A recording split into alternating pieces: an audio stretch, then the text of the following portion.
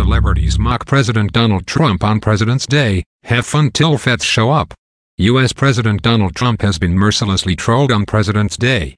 Celebrities took to Twitter to sarcastically shout out to their commander-in-chief. Actor Jeffrey Wright tweeted, "In honor of President's Day, lie to everyone you meet and form your own criminal syndicate with the fame. Have fun till the feds show up."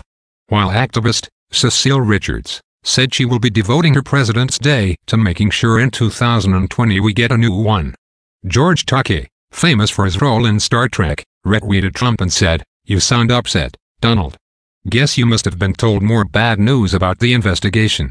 Happy President's Day." Rhea Butcher, a stand-up comic, added, "I saw a sign that said Happy President's Day and I have never laughed so hard." Comedian Chelsea Handler said, "On President's Day, I'd like to thank the Trump family for my awakening. It drove me to see a psychiatrist, unwrap my own personal injuries, write a book, and film a documentary on white privilege.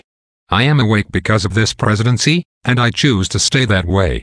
The former U.S. Secretary of Labor, Robert Reich, accused Trump of hijacking the holiday and said he defies the Constitution, refuses to be president of all the people and continuously degrades, denigrates, and demeans the American presidency. Other social media users got #Marlardas trending on Twitter, which fat shames the president. People shared pictures of Trump's backside while he's captured playing tennis and getting into a plane. One tweeted the photo with the caption, "Hey #Marlardas, I can see your tidy witty panty line." While another said, "I'm thrilled that #Marlardas went viral yesterday and was soon the #1 top trending hashtag. However, I'm sorry that some saw it as fat shaming. Where and when I grew up, Lardis was any lazy person who sits on their ass.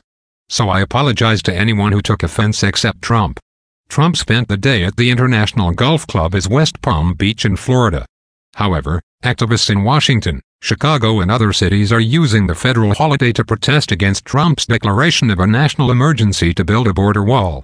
The annual celebration was originally intended to honor George Washington's February 22 birthday. The holiday is held every year on the third Monday of February.